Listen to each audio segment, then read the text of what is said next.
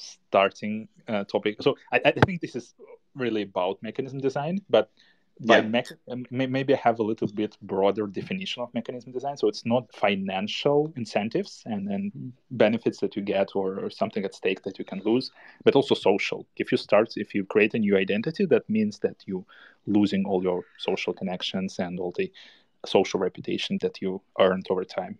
Basically, you create a new Twitter account and you need to build up followership from scratch. Yeah, that's very much where my head's at with it. So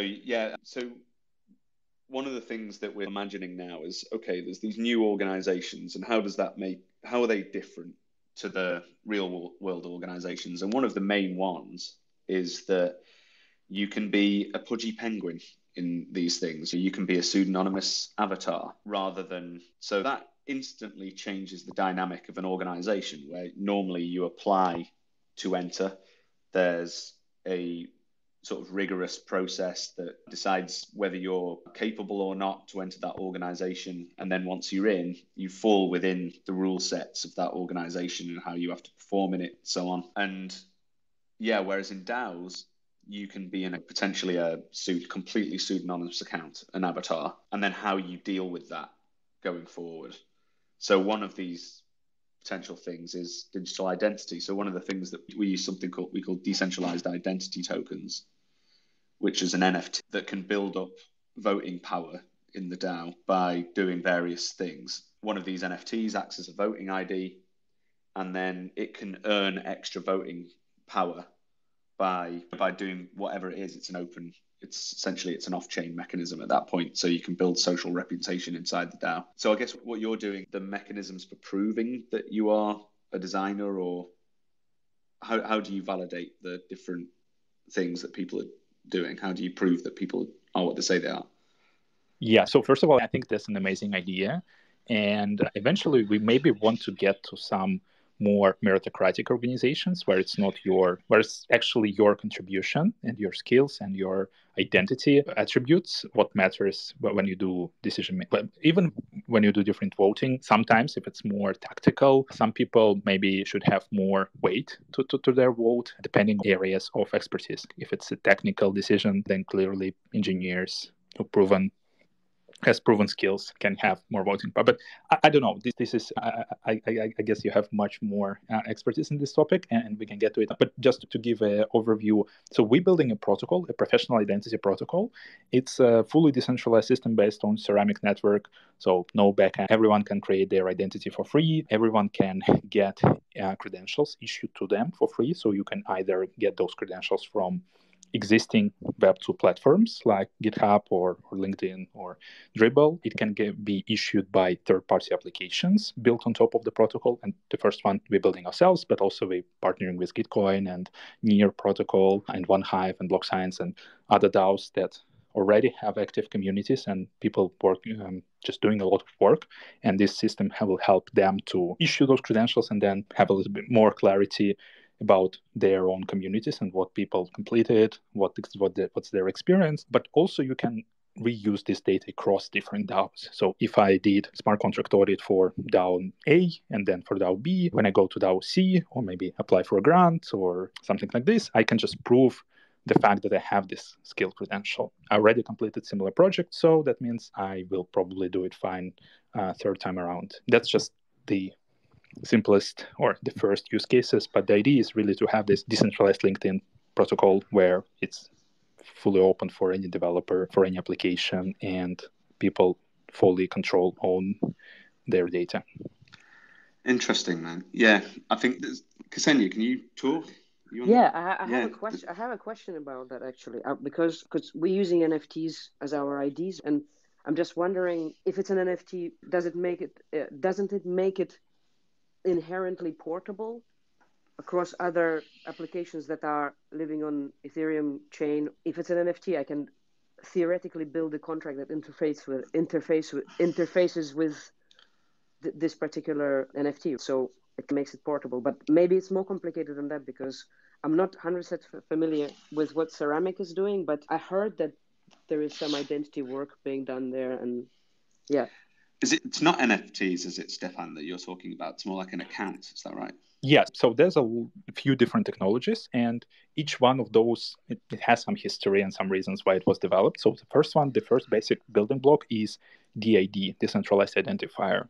And I think over time we will see a lot of use cases for that. And that's very simple thing. It just allows you to abstract your identity, to rotate keys, and to use same digital identity across multiple blockchains or even off-chain applications. So that's not part of the ceramic. That is actually W3C standard, and it's used quite actively in many use cases. And Spruce ID, for example, I think they're doing most of the work when it comes to Web, or most interesting work when it comes to applying DIDs to Web3. So, for example, they developed this login with Ethereum standard.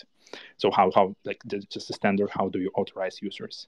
Then the next step is storage of the data. And I actually have a tweet a few days back about difference between NFTs and off-chain storage. And the main idea is with NFTs, you have a few problems. So first of all, it is on-chain data, so you need to pay for gas. And second, it is public data, so you cannot hide it. Or at least you cannot hide the fact that you have it. And sometimes when I have a credential or like a document or skill or a POAP, maybe I don't want that to be public, at least not for everybody. Maybe I want to share it just directly with one DAO or one verifier or one employer. Decentralized addressable storage systems like IPFS, which is used beneath or under the hood in Ceramic Network, is a better fit because you can have a credential that has a signature of the issuer with their DID, so it can be authenticity can be verified, but it's stored off-chain and fully controlled by the user, by the customer. And me as a identity holder, I can decide who I share this credential with. And if I think that this is something that I want to be completely public, I can just mint an NFT out of this credential. But I don't think it should be like you need to force mint NFTs to anyone before they explicitly want that to have. And also, if you just design identity system for, let's say, voting, meritocratic voting, I think you don't need on-chain identity, or maybe I'm missing something, but I think it's not necessary. It makes complete sense, hiding credentials or revealing credentials to people and entities who need to see them. It makes complete sense to me. Yeah, and it's part of the kind of web of trust stuff. I was looking at this stuff a long time ago. The principle was, it's when you show your passport, if you get ID'd buying alcohol, you show your passport to the guy behind the counter and you're showing him essentially your place of birth, your date of birth, loads of information about you when all they need is over 18. So the kind of thing of these things is like you have over 18 equals 1, and then that's all you need to show to people. So yeah, I think there's to the point where do you need it for voting? I think at the moment the paradigm in DAOs is one coin, one vote, which is you just accumulate as much of the tokens as you want, and that represents your voting power in a DAO. And essentially the decisions are made by what you could consider completely plutocratic power. And what if you look at DAOs like Compound, MakerDAO, you can see, you look at the decisions that are being made by there, and the voting is controlled by about 10 to 15 accounts. There's normally a kind of little bit of the long tail comes in and votes. Most of them don't bother voting because they know their vote doesn't really contribute much to it. And so particularly in Compound, you can see the top 5 voters are like A16Z, Gauntlet, a few other high value token stakeholders. And the value of this potential stuff is that you can now open up voting to something other than just plutocratic power. So if you bring in a kind of decentralized identity idea, then you can start to bring all sorts of reasons why you would listen to these other people in the DAO rather than just how much money they've got. So I think that's like a huge next evolution of DAOs. And I do think the decentralized identity piece plays a lot into that. So you might have a bunch of validated credentials you validate a bunch of credentials for smart contract designers. We have a smart contract problem. Let's ask the smart contract people. Do you see where it's that kind of direction where it could go, Stefan, in terms of voting? Does that make sense to you?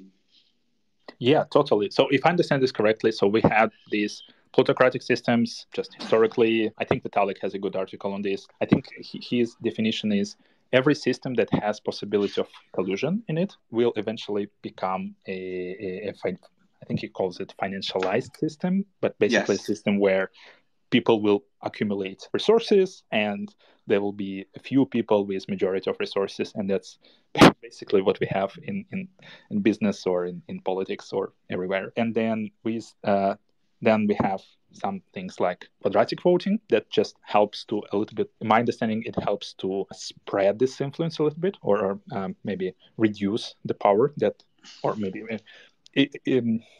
have more people to have a say in some decision. And then lastly, we have a system, or we can have a system where it's not just tokens, it's not just how much stake or money you have, but it's also your reputation, your contribution, your credentials, your social standing that also influences this. And then we can design all these interesting systems by combining these building blocks, or at least that's what I'd like to to see in the future.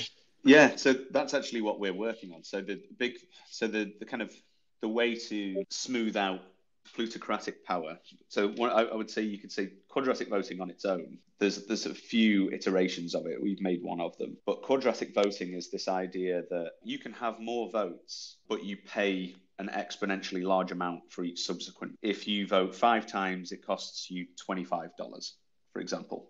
If you vote 1,000 times, it costs you $1 million.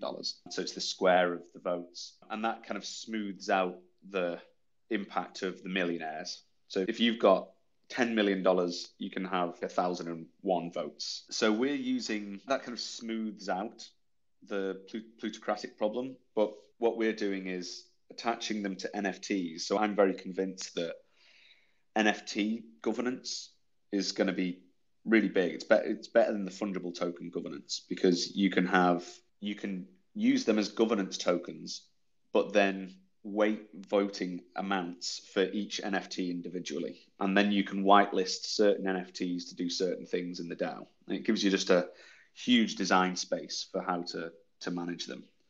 So can I? So I have a question here. Yep. I think I understand. So what stops me from just accumulating all those NFTs? Why this is not the same plutocratic system if I can buy those? So yeah, there's we've developed a kind of auction system for issuing the NFTs. They're issued from what we call a continuous auction. So if, let's say, there are $10 to buy an NFT, and then as people buy them, they come out in a sort of rolling auction. If you buy one for $10, the next one is $20 for a period of time, and then they decay back to $10. If someone buys the one at $20, it goes to $40. Someone buys the one at $40, goes to $80, and it goes exponentially expensive. So Sybil attackers like that, in order to accumulate voting power for our vote, will typically do that. They'll just buy a load of votes as and when they need them. So this puts up a kind of crypto-economic firewall for people just buying a load of NFTs for a vote. But can I buy it after on the secondary market after individuals bought them? You can. So it's a smoothing effect on the plutocratic power. So you can't, unless you're doxing people, so unless you're taking people's identities and doing the whole credentialized thing, and it's far few, there's like a design trajectory for maintaining complete pseudo anonymity without any credentialization, any hard identity, just maintaining the trust of an account without doing any of that stuff. And the way that you do it is through essentially crypto-economic mechanisms, rather than, you just have to make it very expensive to Sybil attack, or very expensive to accumulate voting power. So yes, you can buy them off from the issuance mechanism or from the secondary market, which creates a sort of financialization of that voting power. You can't get away from that in pseudonymous systems. Remember, you can also buy voting power from real people that are credentialized. You can just pay them. Yeah. So like bribing. Vote. So yeah, it all ends up, there's no way that you can get away from money, certainly in crypto-economic systems. But what you can do is make it very costly for people to brute force the system. So we've got these systems. We've seen it happened live for about a year now. So we've had one of these auction mechanisms. They're fairly well distributed. When they fall down to a sort of low price again, people do a sort of accumulate them up, and a lot of people doing that to sell them on the secondary market, presuming there's going to be some demand for them in the future. But it's still orders of magnitudes better, plutocratically speaking, than just fungible tokens being the primary voting. It also allows this kind of like social validation mechanisms to turn up. So my avatar here is like FET1. So my voting ID is like number 1. So people know that's me now. And what we might be able to do is say, okay, we can like delegate more voting power to NIT, or we trust that this is actually, and because we use quadratic voting, we actually use some modified quadratic voting, or a version of it, where every NFT gets a budget of voice credits. So you have 100 voice credits to spend on stuff. So you get a list of stuff you can spend your priorities on. And then we can extend that budget of voice credits to bigger if we want. So let's say we trust FET1 as a valid ID, we can start giving more voting power to that account. Do you know what I mean? So we can start to play with social validation processes on assigning voting power to NFTs. So it makes it more social rather than purely crypto economic. Yeah, so this is amazing. And is this limited to just voting? Or I'm thinking just one of the problems and one of the use cases, really pain points that DAOs have, is not even decision making, especially in early stages, but open sourcing their processes. So, for example, if you have a corporation, you can hire someone full time. They have a specific task to do. But in DAO, there's a lot of people who have different levels of commitments and different expectations, and it's more chaotic in this sense. But then can this system be used to organize, to manage projects or to manage processes, basically replace management or managers in traditional sense? I think it. So one of the things that I think it has the potential to do is you've got these pseudonymous avatars, NFTs, tokens that represent an entity in the DAO. And from that, you can build up. So let's say you have these clusters of NFTs who've done this stuff in the DAO, and they build up sort of reputation as actually have done that. You can then whitelist specific NFTs from a larger set. So let's say you've got 1,000 NFTs in a DAO. We can set up what we call mini DAOs, where you can whitelist a subset of those NFTs to be a department almost. And now you're getting into almost the management type things. It's okay, this group of people have done all this design work. So let's create a design mini DAO. And you can whitelist those different NFTs to be in that cluster. And now you've got a group of people, pseudonymous people, who've all done that kind of stuff. So yeah, I think it can go into that and remain completely pseudo-anonymous. And when it crosses over with your work, I think could be really interesting, because you might be able to jump straight into the design mini DAO because you've done it elsewhere before. I think what it does is make cross-DAO credentialization possible. Yeah, and also just judging from the value so a lot of DAOs today exist. The only feature that they have is voting, and that's fine. But as you said, there's a lot of problems with how it's designed, and a lot of decisions that are like proposals and Uniswap DAO are actually not. Most of them are not important things, and the important things are still being decided internally in the company. But I call it DDoSing by bike shedding. Yeah. But then DAOs can create much more value, not through decision making, but through delivering value, building products, doing services. Doing same thing that corporations do, for example, but in this open source manner. And that suddenly, if that is to happen, and if it turns out that it's actually more economically efficient to create a DAO if you want to build a product, then suddenly we have, I think this is more on Utopia side of things. Yes. Because now anyone can come and contribute to whatever organization that they share mission or vision with and get compensated fairly. So it's just like more democratizing meritocracy or democratizing workforce, something like this. And this, to enable this, we have all the same problems. We need decentralized identities. We need a way to coordinate people. We need a way to still make decisions in a transparent and fair way. But yeah, so I'm trying to think beyond just proposals and beyond just voting. Yes, absolutely. Yeah, would very. So the way I look at it is that the cost of organization, the same way that cryptocurrencies reduce the cost of transaction essentially across many different things, it's the transaction costs are the linking between someone wants to sell A for C, and then there's a routing thing between B. Cryptocurrency essentially, by disintermediating and all, reduces the transaction costs. DAOs reduce coordination costs.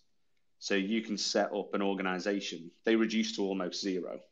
You can set up an organization for practically nothing now, which means you can spin up organizations for anything, like temporary organizations. So let's say we're going to set up an organization for this event. We can set up a DAO, build an organization around it, like a template organization, do the events done, wind down the DAO, it's done. So the cost of coordination is going to drop to zero over time. And that just gets really exciting then, because you can now start to organize for all sorts of things. Yeah, so I think that's where it gets. I want to add to this a little bit. I really love this idea. And I think it's not just transaction costs, it's also switching costs. So for example, switching from one company to another or from one organization to another today is very expensive month-long process.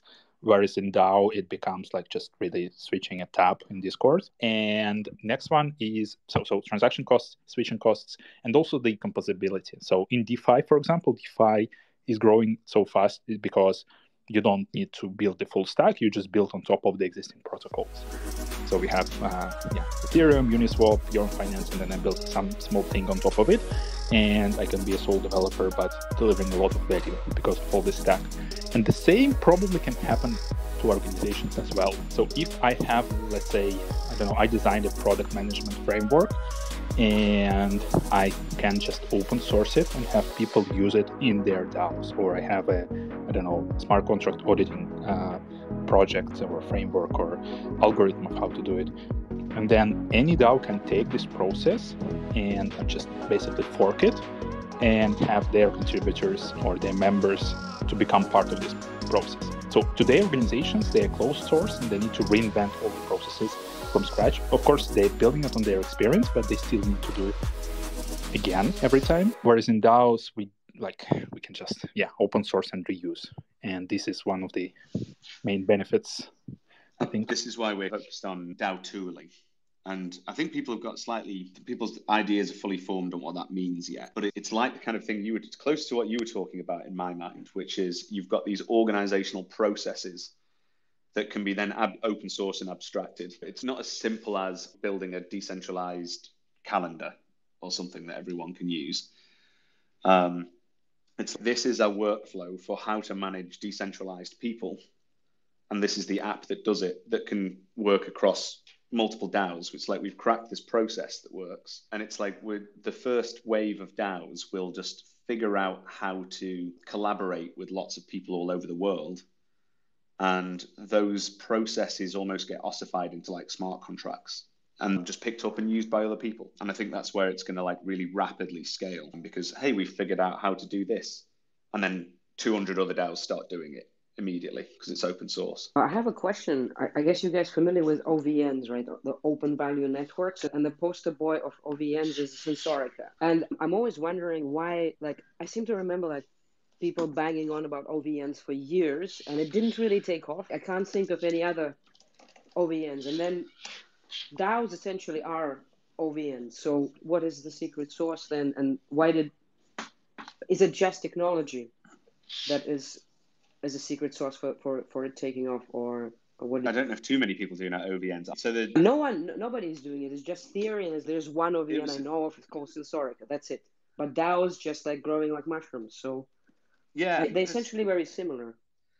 So what was missing was blockchains for me. And the idea of open source innovation is a huge one. And open source open source sharing of knowledge and working in this like commons idea. And we've seen examples of how it can, change the world, like Wikipedia, Linux, these kind of things, but they're very rare. It's almost like lightning in a bottle. And and what's missing is the coordination. For me, what's missing is the social consensus. How do you decide what to do? Wikipedia is let's just pool our knowledge. Linux was and it is actually quite centralized. It's open source and it invites contributors, but the gating of it is very centralized, but it had a very specific mission focus. But DAOs have this kind of open source idea. They can be anything. We can raise money to buy the Constitution. We can raise money to launch NFTs, curate art, anything. So yeah, why are DAOs doing well? I'm not even sure they are yet. I think it's still super, super early. But what's happening is that people's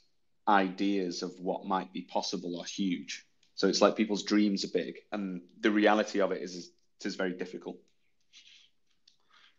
Yeah, I agree that it's still 99% of the things we're discussing are super early, and I think we will be surprised in how it will actually turn out. But also, I think the answer to the question, like what is the secret sauce, is actually in the title, and it is mechanism design. So blockchain is a business model for open source. Or not blockchain as a technology, but crypto and Web3 invented business model for open source software. And I think the same business model can be applied not only for software, but for open source just work and thinking and data and knowledge. So, for example, today I have zero, maybe unless I'm a professor at university, I don't have any motivation to share practices that I discovered over last 10 years working in a certain industry. But if you are a DAO and you, for example, invented a really good process of reviewing grant proposals, and that's actual real example of a problem that a lot of DAOs deal with, and today all of them invent their own process. But let's imagine, I don't know, Avi or Gitcoin, they just formalize this. They define. So, for example, Deep Skills app that we're building, it's a real example. We work with Gitcoin. We help them to create some kind of taxonomy, basically create a project which is reviewing grant proposal, then split this project into specific tasks. How do you do it? And then have this project as a blueprint. So any other DAO can fork and reuse it. And if we are able to design a really stable tokenomics behind it, that might scale so that new DAO, instead of doing it from scratch, they can fork existing project, populate it with their own data, maybe change some parameters, and then have open slots in that project. So their own contributors can join and do some work, like maybe summarize the proposal or reach out to proposers and just go through all of those steps. Yeah, and I think we're starting to see that. It's weird that the market says the most successful DAO at the moment is Olympus DAO. And it's essentially a Ponzi scheme, but it's a Ponzi scheme that's been copied and forked, and it's got this mechanism design, it's got this economics paradigm.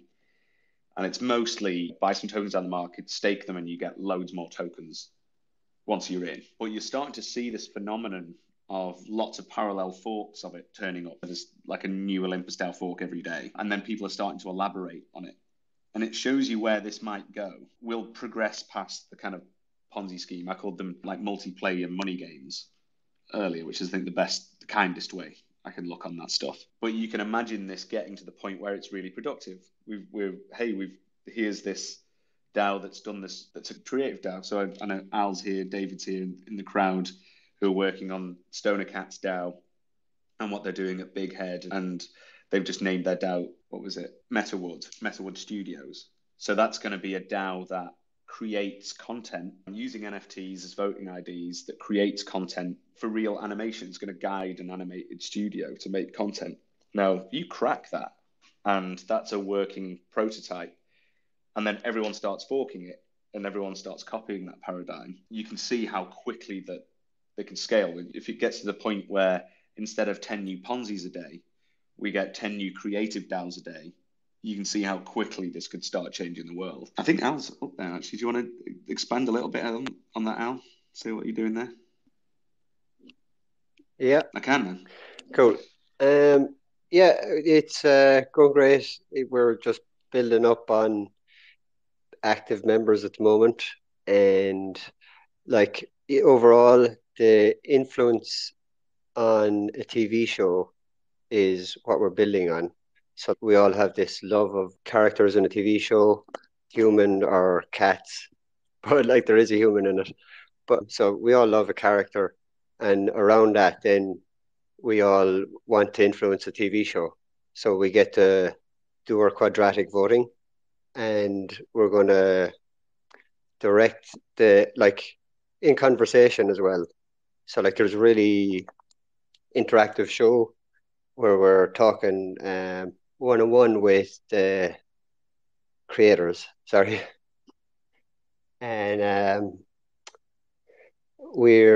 so the quadratic voting then is going to direct the creators into what we want them to do. And at the moment, we're like just starting off, and active membership is the hardest thing I find at the moment to reward, to entice. That's like where we're looking at and researching. So like overall, I think DAOs, they're like what we're going for is a slow, organic. Really, what do you want your DAO to do is important, but why are you all here is more important. If I can get an active membership around a TV show and I love a character much better than I can around making money in one particular cryptocurrency or even like proper, not Ponzi schemes. But yes, that'd be nice. And I think, and that's why I love the kind of Stoner Cats example, because it's harder because you've got to, and the engagement is, a lot of people in crypto, most people in crypto are here to make money. And there's a slightly different dimension to DAOs, which is it's trying to capture people who are trying to be part of something a little bit more interesting than that. So yeah, I'm just going to mute you there. Yeah, so I think we're right at this point where new patterns for DAOs turning up, and they're not just little sort of money game Ponzi scheme things. And they're attracting billions of dollars, and that's going to attract a lot of people who are interested in them. But I would say DAOs are probably the most important technological idea that exists at the moment, and we're right at the very beginning of it.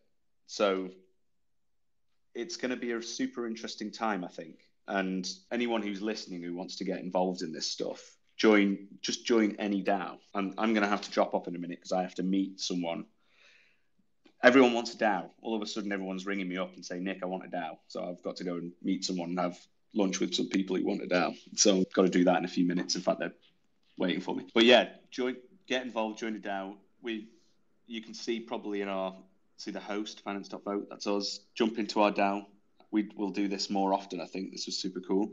Ksenia, you're going to stay on and talk DAOs with people for a little bit longer? I'm actually up for wrapping it up and just keeping it under 1 hour. Yeah? If that's fine with everyone. I like think so. Keeping it concise, because otherwise people end up rambling for ages and it's super interesting, but then everyone's tired in the end. That's true. We should keep it like a tight hour again every week. Yeah, I'd rather people join next Wednesday again, and we hopefully see the same people and can continue and elaborate a bit. Yeah, and Stefan, it's been absolutely wonderful talking to you, mate. We should have a proper conversation about what your tech's doing. I can imagine there being some synchronicity with what we're working on. Yeah, sure. Thanks a lot for organizing. And yeah, it was completely random. I just opened my Twitter. No, yeah, thanks for turning up. Yeah, it's great. It was great. It opened my eyes on the IDs a bit, because I didn't understand the obvious that you pointed out with hiding credentials from different parties. So that was great. But yeah, other things. Let's do the same again next week. More Down with Strangers, 1 p.m. next Wednesday, UTC. I need to go and chill some more DAOs elsewhere now in the real world. So I'm going to jump off. But thanks very much, everyone, for coming along. It was fun. Yeah, thanks. Take care. Have a good one. Take care. See you in a bit. Bye.